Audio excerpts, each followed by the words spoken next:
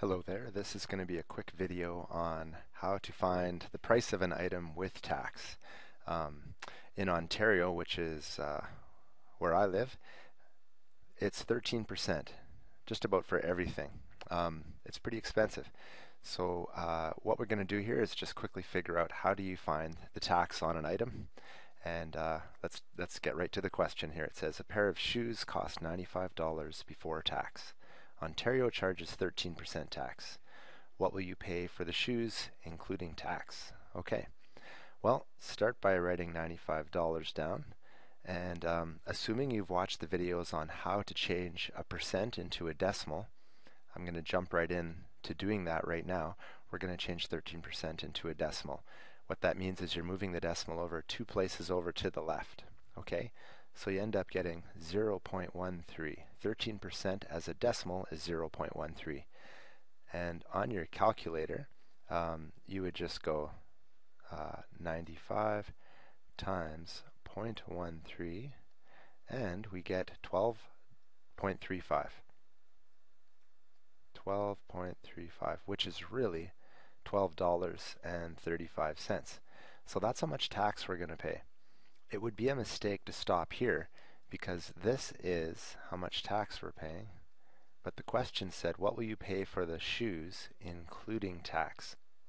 So we take $95, which is the original amount for the shoes, and we add on what we found was the tax, which was $12. Whoops, that's a terrible looking 3. $12.35. And if we add those two up on a calculator or in our head, we get $107.35. Okay, that's the total price with tax right there. That's the answer we were looking for. The next question is, wow, the pair of shoes still cost $95. But in this case, it says Alberta, which is another province here in Canada, charges 5% tax. That's a lot lower than 13% tax. So how do you write that as a decimal? Well, once again, you move the decimal over two places and it will look like this, and we're going to multiply. Okay, the decimal always starts here on a regular number, and moving it 2 to the left, you have to put a 0 in there so that you can do that, so you get 0.05.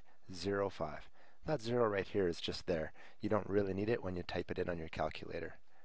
You probably knew that already. So we're going to go 95 times 0.05, or 0.05. You get $4.75. And so, do you remember what to do?